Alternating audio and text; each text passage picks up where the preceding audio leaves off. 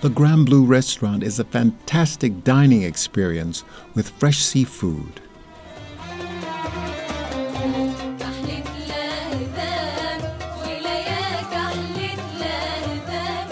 This is the Tunisian liquor, Tibarine, and this is the original bottle. Now it's in different bottle. This was invented by the French White Fathers. Is it made of corn? In 19th century. That's the point. So it's made of what? It's written here. Let me just... Okay, I need my glasses. So alcohol, sugar, and and herbs. So don't leave that.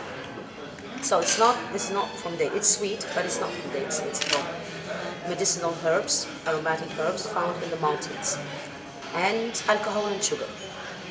The name is Tibarine, and it's the name of the town in the northwest of Tunisia, founded by the French, called Tibar, Tibarine.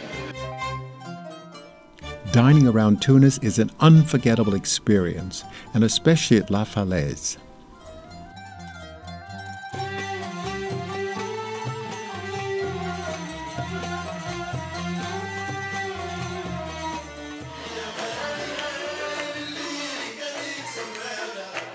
It's party time at Hotel Sidi Bou Said.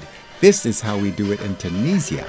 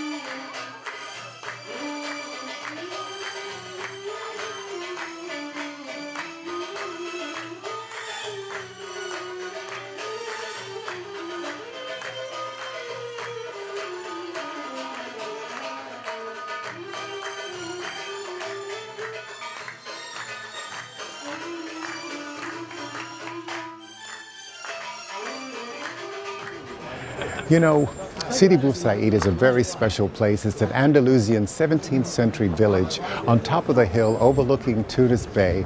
And what I love is the fact that people come here from all around the world. Yasmina Hammamet is a luxurious, integrated resort where large hotels surround the marina and the Medina Mediterranean.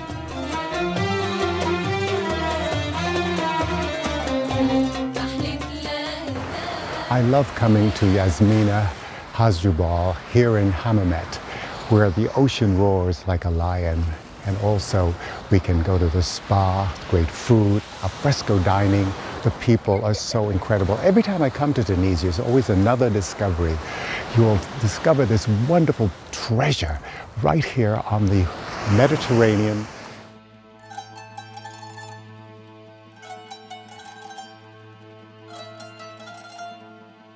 Fresh olives, harissa and tuna is very Tunisian.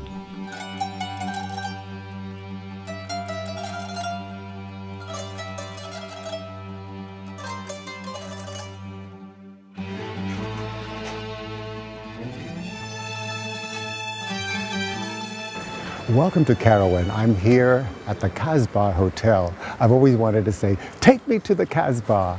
And what I love is the fact that this is where the largest mosque is, and religion is very important. 99% of the people here are Muslims, and they take family and religion very seriously. Within the next few minutes, you're going to see some of the wonderful sights of Kairouan. This is the Grand Mosque of Kairouan.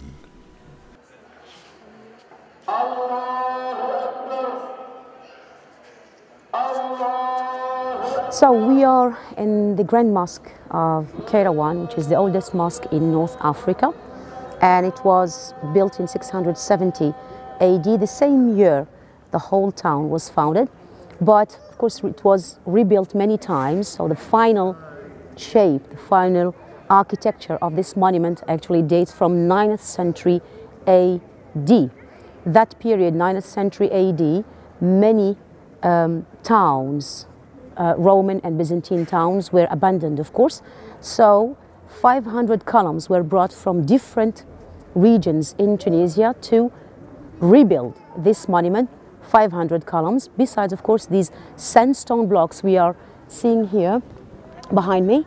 They are Roman sandstone blocks brought from an abandoned monument, and the proof, this Latin inscription, and we have, hopefully, we have a name of a Roman emperor, Antonini or Antonine. So he was the emperor in 2nd century AD. So what we know about these sandstones, they date from 2nd century AD, but we don't know which monument and we don't know which town these were brought from. And we notice the entrance is formed of 3 marble blocks that are Roman. Also, we can see here the acanthus form or design, of course, and they were brought also from an abandoned Roman monument. This mosque is the oldest and the largest mosque in Tunisia. So it's a symbol of Kairouan. Kairouan, I mean, was the capital of Tunisia, of North Africa, and also Andalusia when it was invaded in 8th century AD. It was joined, it was a province of Kairouan or Ifriqiya, which is north, what we call now North Africa. And the golden age of Kairouan was actually 9th century AD. The proof is this beautiful mosque. The old walls of Kairouan that leads into the Medina, where you'll find rugs, tea, friendly people, fruit, and etc. Kairouan is in the southeast of Tunisia, and it's a wonderful place to come to. We have had great adventures throughout Tunisia, and you know, it's a very special place. Every time I come to Tunisia, there's a new discovery. The mosque here is one of the largest in all of Tunisia, and the people are fantastic. This is the wonderful pool here at the Kasbah. And the Kasbah is, you know, it's so romantic. It reminds you of all the movies. Until next week, I'm Jon Haggins, the GlobeTrotter. Remember, get up, get out, and travel!